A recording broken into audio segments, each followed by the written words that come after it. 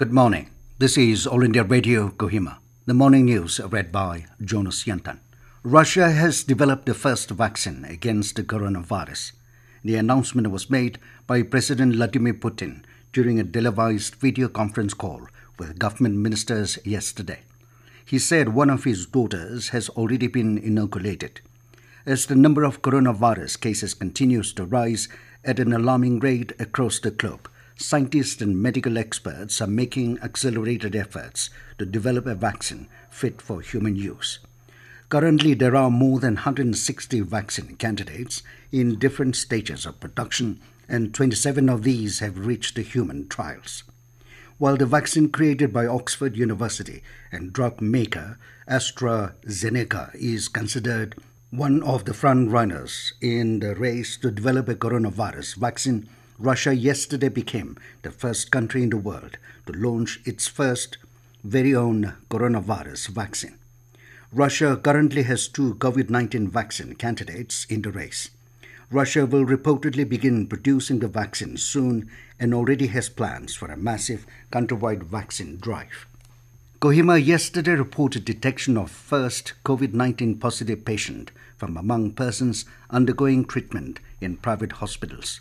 An inpatient of Oking Hospital, Kohima, who had come from Dimapur, was tested positive yesterday, confirmed the managing director of Oking Hospital, Dr. Viketona Kesseje, adding that the TrueNat confirmatory test was conducted by Naga Hospital Authority, Kohima.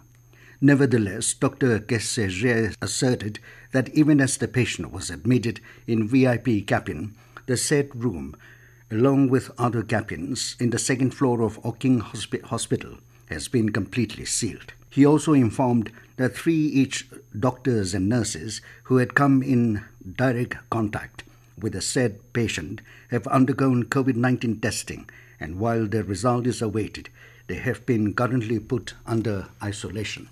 Further, Dr. Kesseje said that following the detection of the positive case within the hospital, all necessary precautionary measures to contain the spread of the virus has been initiated, while the entire hospital has been sanitized. He said that except for sealing of the second floor of the hospital, all wards, departments and activities of the hospitals are functioning normally. Dimapur Urban Council Chairman Federation DUCCF has appealed to all its members to refrain from troubling or harassing frontline workers, including medical department, police department, or any other departments working on the front line. In a press release, DUCCF General Secretary Zasi Viko and Assistant General Secretary Pokado Wotsa also requested frontline workers to immediately contact the Federation at 9856 400094 or 8729811811 in case of any grievances. It may be mentioned that there have been continued reports of harassment against frontline workers to the extent of stopping them from entering into their own colonies. Agriculture Minister Narendra Singh Tomar virtually launched the Krishi Mech, National Agricultural Research and Education System, Cloud Infrastructure and Services. Speaking on the occasion yesterday, Tomar said Krishi Mech is a step forward towards digital agriculture of New India. He said Government of India and the World Bank have funded National Agricultural Higher Education Project. The project is designed for strengthening the national agricultural education system in the country with the overall objective to provide more relevant and high-quality education to the agricultural university students. He also stressed on enabling private investments in agriculture. Union Education Minister Ramesh Pokhriyal Nishank virtually launched the Minimum Standards of Architectural Education Regulations 2020 in New Delhi yesterday.